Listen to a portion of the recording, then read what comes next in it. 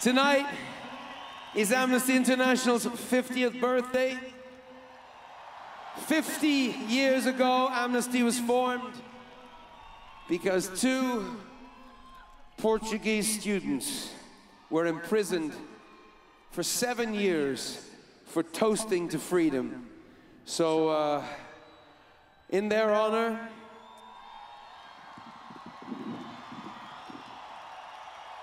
we will toast to freedom, and might you join us singing Happy Birthday to Amnesty International. Happy birthday to you. Happy birthday. Happy birthday, Amnesty International.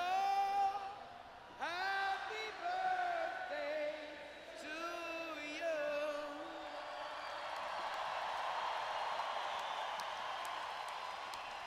A toast to freedom. And hang on, we got another special message which was unbelievable even a year ago, so hang on. After many years, I'm finally able to speak to you.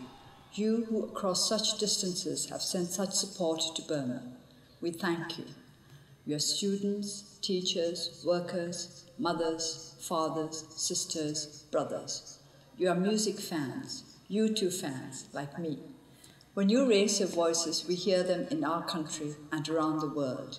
They are louder than any rock band, than any army, than any rocket fire or fighter jet. Your voices are the future, the voices of reason, equality, and justice. We are not bystanders in our own history. Every one of us writes a story that is told. I see it through your support for Burma, for Amnesty International, Greenpeace, for the One campaign. Where basic human rights are denied or basic human needs are not met, the struggle may be hard, it may take time, but if we demand it, change will come. This year, the planet will host 7 billion people.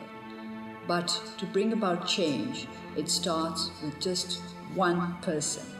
One.